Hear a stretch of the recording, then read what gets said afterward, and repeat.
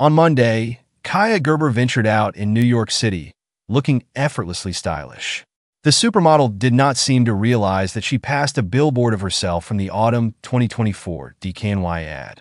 The 23-year-old daughter of Cindy Crawford, who was photographed out last week with filmmaker Cole Bennett, looked like a hot mess with a crew neck sweater that showed off an inch of her muscular stomach.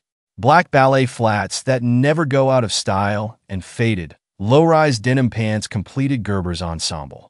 She covered her brown eyes with large black sunglasses, adding a glamorous touch. For the outing, Kaia's long chocolate locks were topped by a trucker hat that read Library Science, the name of her book club with Alyssa Reader. She had a black leather purse slung over her shoulder and her sweatshirt sleeves rolled up to her elbows. The budding actress, who starred in an American Horror Story season, was seen walking with her phone in her hand and wearing white wire earbuds.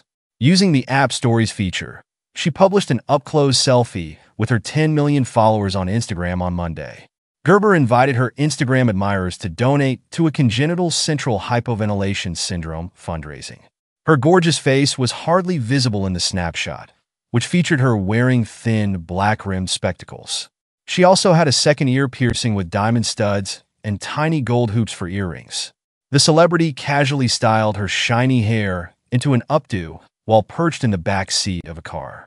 During her April appearance on The Tonight Show with Jimmy Fallon, she talked about her early years and said, "I was a total theater kid. That was my childhood. I don't know if you saw Theater Camp," she continued.